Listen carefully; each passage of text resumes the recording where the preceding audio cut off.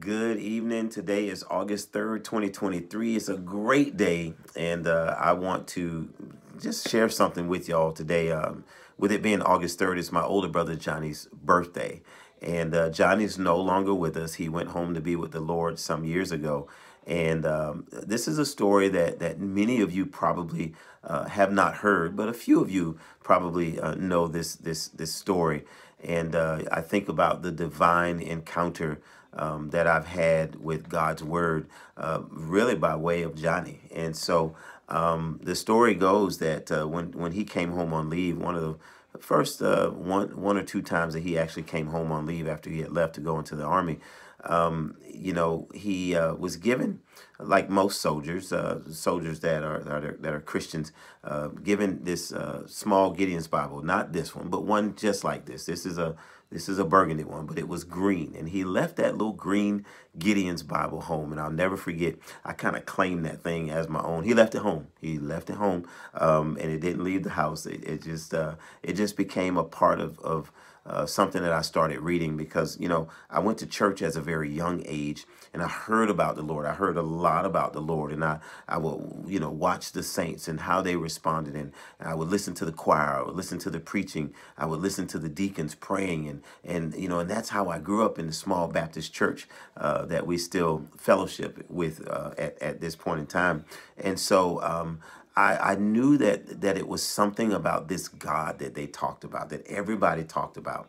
But when Johnny left this little Bible home, this green New Testament, Psalms and Proverbs, Gideon's Bible home, when he left that home, I began to explore the passages of Scripture that I knew were undeniable to my faith. And so, just like here, it had the Roman roads to salvation, and I started reading things like, how much God loves me, and that all are sinners. As it is written, none is righteous, no, not one. And then God's remedy for my sin, and certainly the steps that it would take to believe and receive Christ.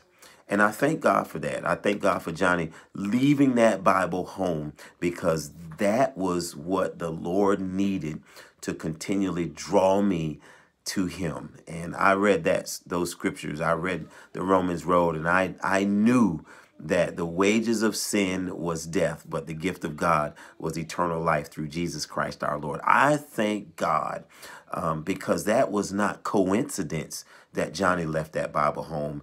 That was providence. That was God's divine intervention. It was one of those, what I love to call the divine intersection. I know some of y'all remember me saying that over the time past, but let me tell you, had it not been for that, I just really feel that I might have still been lost. Now I joined the church a little bit after I read this Romans Road to Salvation and all those things that I knew that God was calling me to. It wasn't too long after that, probably around 10 or 11 years old. I don't remember the date, but I remember the time, and I remember where I sat when I got into church.